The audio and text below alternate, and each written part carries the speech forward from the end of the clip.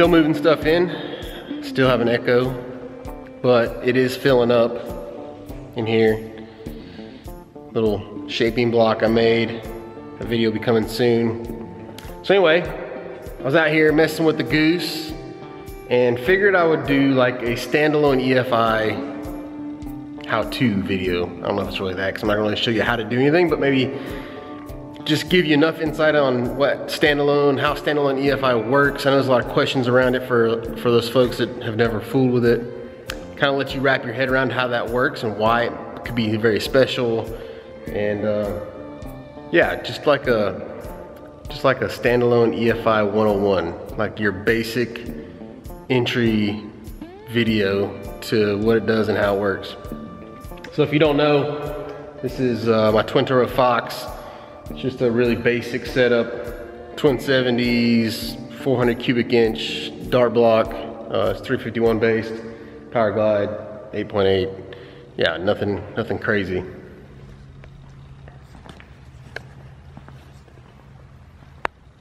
Still got it took apart, so let me put the dash and stuff back in it.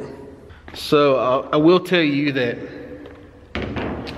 what this video is not gonna be, it's not gonna be an in-depth how-to.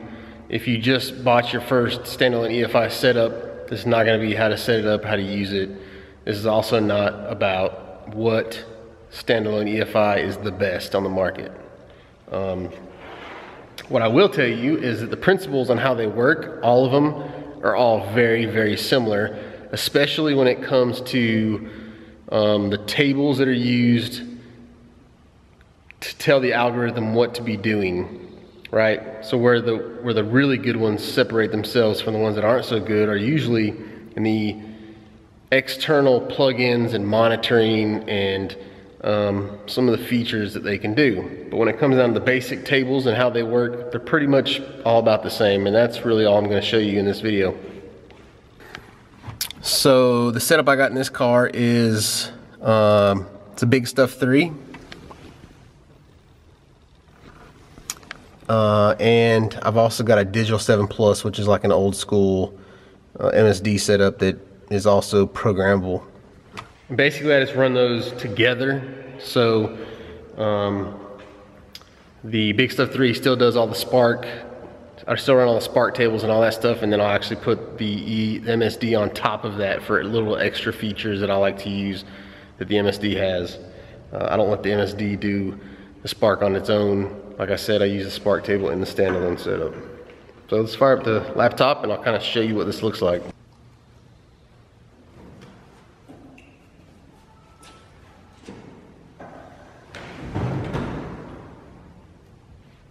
All right, so let me back up just a little bit. When it comes to computer controlled systems within cars, what you'll find is in cars that are manufactured that you drive every day, probably every car you have at home, uses what is called a mass air meter, which is a meter that actually measures the amount of air that is coming into that engine.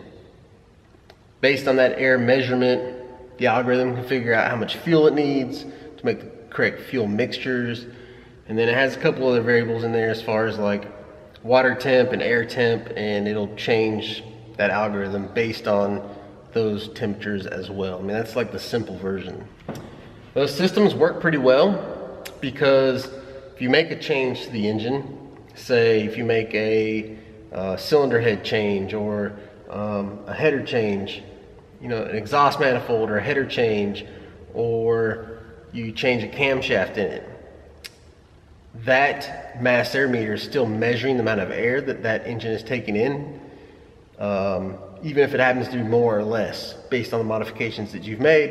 It can compensate with more or less fuel, and it's still going to have a good air fuel mixture, still going to run properly even though you've made those modifications. Hope I haven't lost you yet. So for some of you older guys, probably like the mid 80s, you probably heard the word speed density. Now speed density works a little different. It doesn't measure the air with a mass air meter. It does calculations based on load, and it figures the load based on the suction or non-suction, see how to explain this. It does things a little bit differently in that it calculates everything based on load. And it knows that load basically by the vacuum on the intake. Okay, so at idle, that thing's at full vacuum, you give a little gas, it knows the throttle position sensor, it knows there's less vacuum, it kind of takes a couple little small things in consideration. It looks at a fuel table and knows how much fuel to put in that motor based on that particular load, RPM, and throttle position. I'm guessing that's about what it uses. It also calculates water temp and air temp to make the right calculations as well. And it works really well as long as you don't mess with the engine. So as soon as you kind of change the volumetric efficiency, or how that motor moves there, how efficiently that motor moves there, then the table that is pre-programmed from the factory no longer works. It's no longer sufficient for that setup. Now, why do I tell you this? Well, because standalone ECUs, you can run, well, a lot of them you can run anything you want. You could run a mass air meter if you want to. Most people though, they run them in speed density mode. So you do away with the mass air meter, you run it in speed density mode. The difference is, instead of using a pre-programmed algorithm that the factory creates, you create your own. If you make a change to the engine, you just have to go in there and kind of change some of the parameters to either make it more or less efficient, or to compensate for it being more or less efficient. Hope that makes sense. You'll kind of understand it a little bit more when we get in here. So I don't want to go too far down this rabbit hole because they can get really in depth. I want to try to keep it as simple as I can. And so basically these systems work on 3 tables. So think of like a graph table. You have load over here and RPM. Very simply, right? More load, more RPM. Like if you whack the throttle at 2,000 RPMs, it's lots of load, but it's only 2,000 RPMs worth of throttle. Versus if you keep the throttle, that load's going to stay the same, but it's going to move down the chart as the RPMs rise. Does that make sense? And so that's how every chart works. And then you have several different charts. You have a spark table. You have a volumetric efficiency table, which is basically also called a fuel table. It's basically telling the motor how much fuel it should be putting in the engine at that given moment within that table. And then you have an AFR table, which is the air-fuel ratio. You can kind of set that, and some of these self-tuning programs will tune to that table. So if it gets to a certain section and you have the air-fuel ratio set, the optimum air-fuel ratio set at, say, 12:1, and it's reading something different, it may change the cell a little bit within the fuel table to compensate for that. And a lot of these programs will allow you to change it up to a percentage. So let's dive in. We'll kind of look at these tables. Like I said, I don't want to make it super confusing. Maybe it'll make a little bit more sense when we get in here. So this thing's just connected via USB right into the program itself. And basically I can, shit, I don't have the power on. All right, let me go turn the power on and try this again. All right.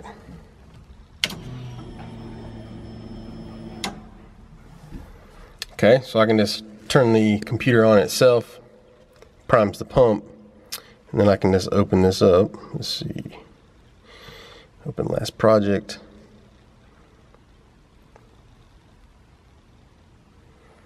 All right, so the first thing you're gonna see within this program, like I said, all of them are gonna be a little bit different. You got like engine RPM, throttle position, and if I were to depress the throttle, you'd actually see that percentage change as the throttle blade moves through its cycle.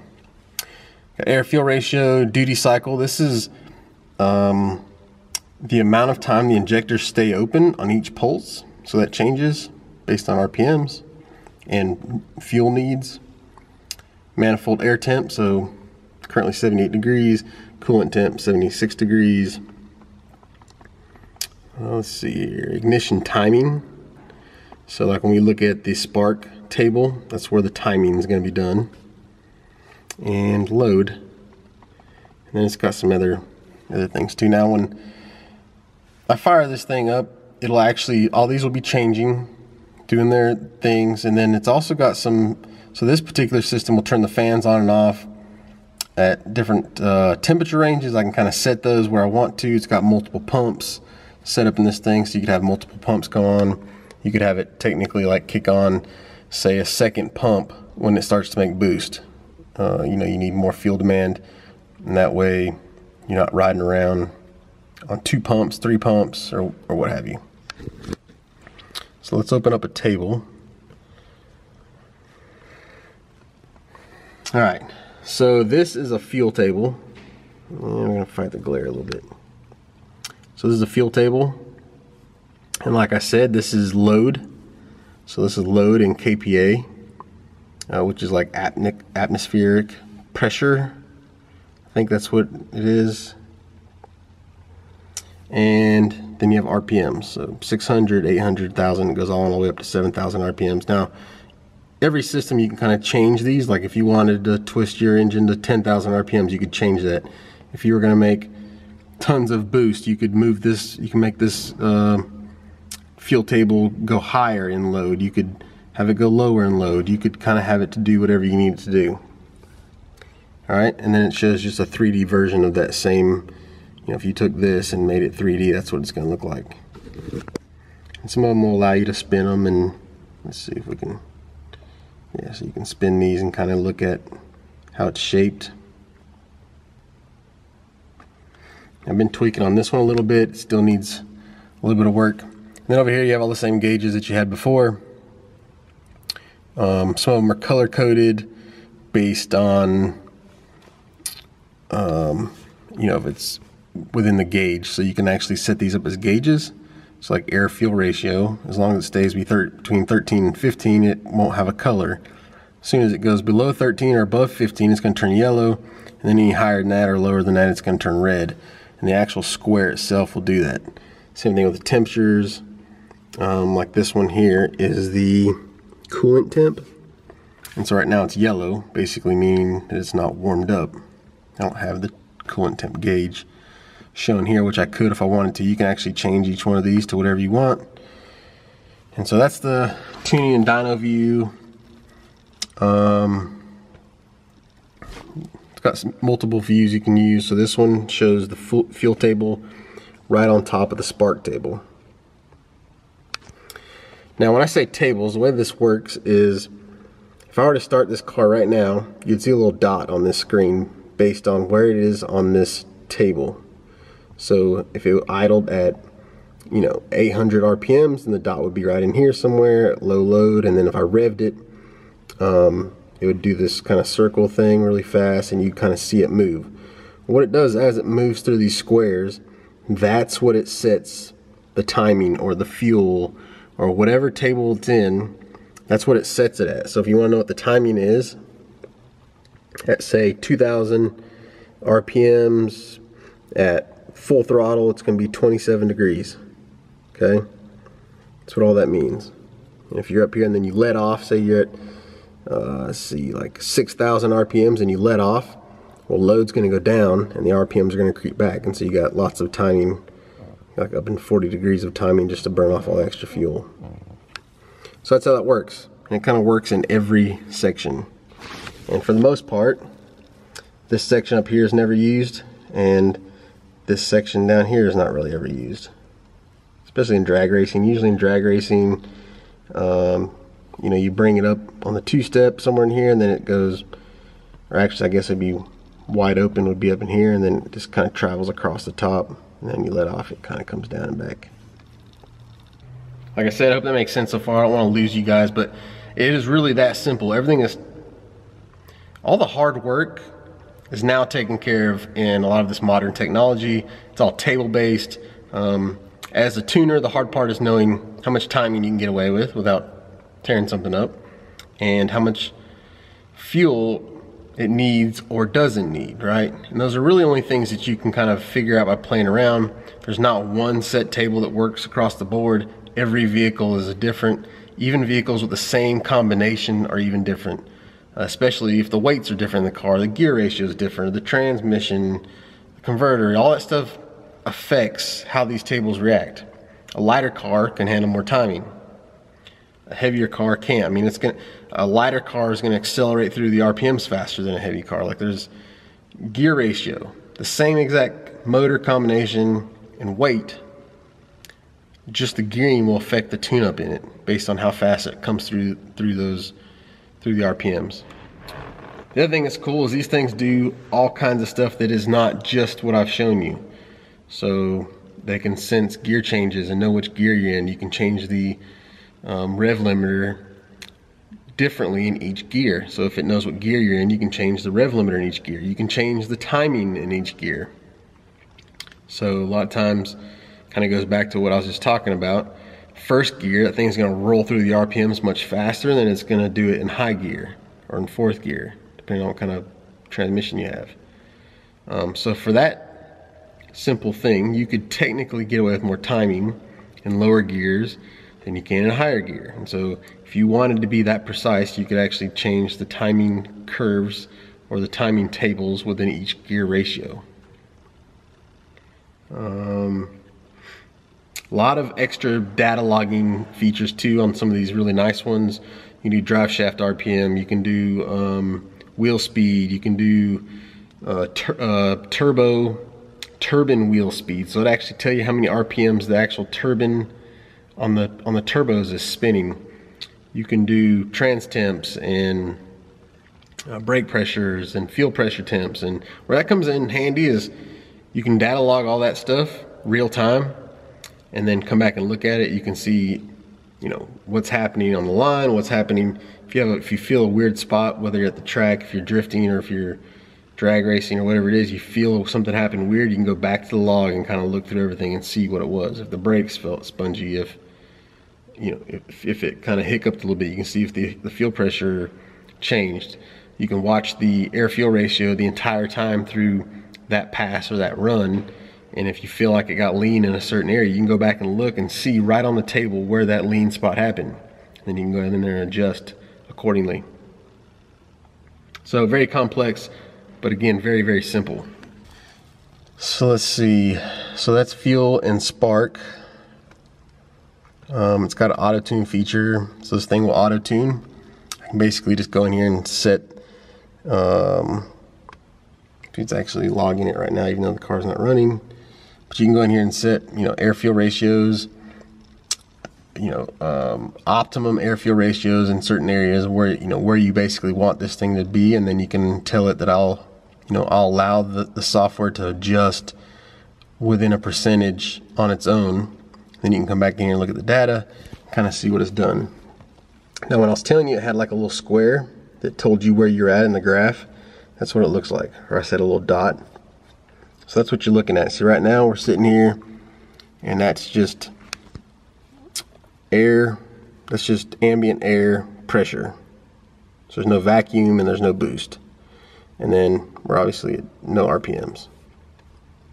So I didn't really discuss it, but volumetric efficiency, the easy way to explain that would be if you have a 400 cubic inch engine, okay? 100% volumetric efficiency would mean that after it goes through one complete cycle, it would, which is 2 revolutions, it would, or 4 strokes, it would have moved 400 cubic inches of air. That's 100% volumetric efficiency, okay? Nothing's that efficient. You don't move 100% of the air that you're trying to, especially at higher RPMs. You lose volumetric efficiency the higher the RPMs are.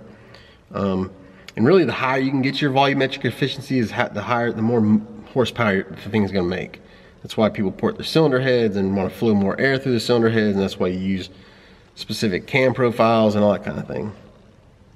So anyway, just to give you kind of the Cliff Notes version of what volumetric efficiency is, it's basically if that thing can move the volume that it has, 100% of the volume it has, and it has 100% volumetric efficiency.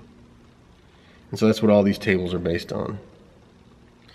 So, and then this one has like a notes section. You can write notes. Like if I were to data log, I could start logging right now. Ask me what I want to save the file as. I can save it, and it's going to start data logging right now, real time. Now you can actually put in here what it is you want to log, so it'll watch, you know, whatever you want it to watch. It'll watch it and then actually graph it on here real time. Obviously, it's not doing anything right now because, well, the engine's not running. Let's see. Let's stop this. And like I said, you can go over here and look. There's the dots.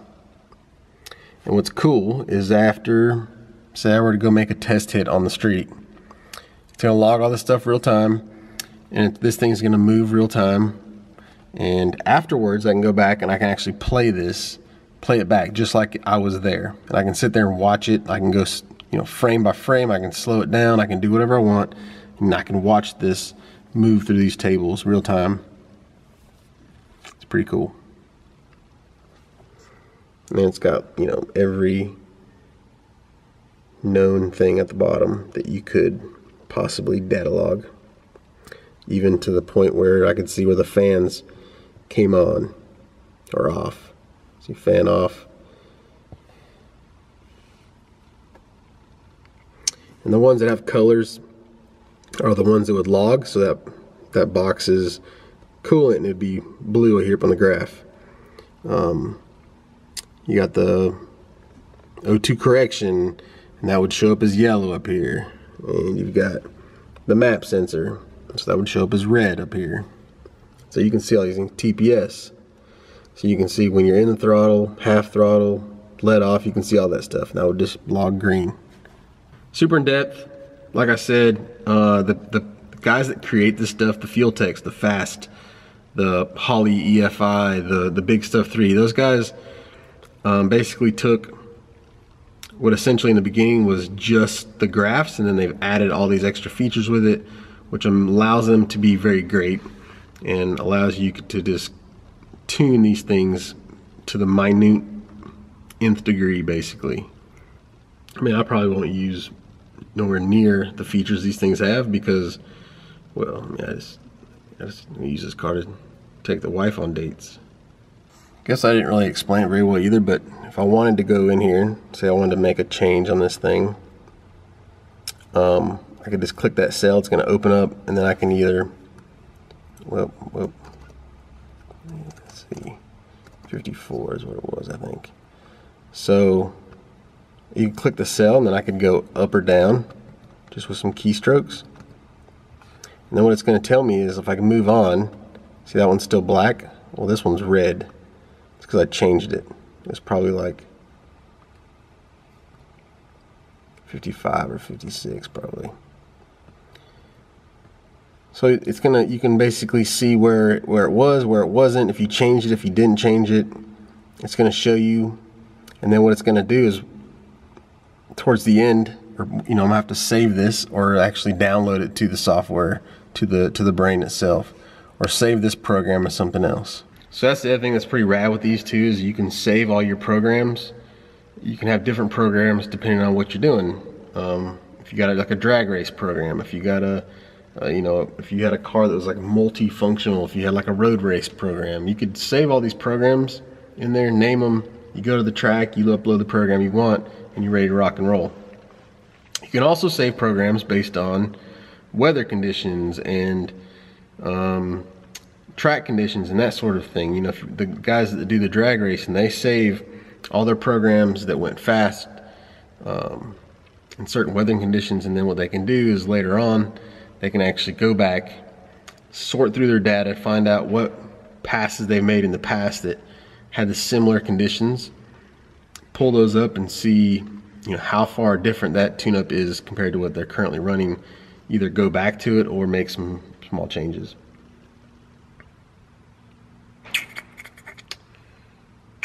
What else? I'm trying to think if I've skipped over anything too fast or just totally missed some things altogether. Anyway, I think that's it. Hopefully that made sense. Hopefully I didn't skip over anything or like just glaze through things too fast. It's really kind of the nuts and bolts of standalone EFI. If you have any questions, feel free to ask. I'll try to answer what I can.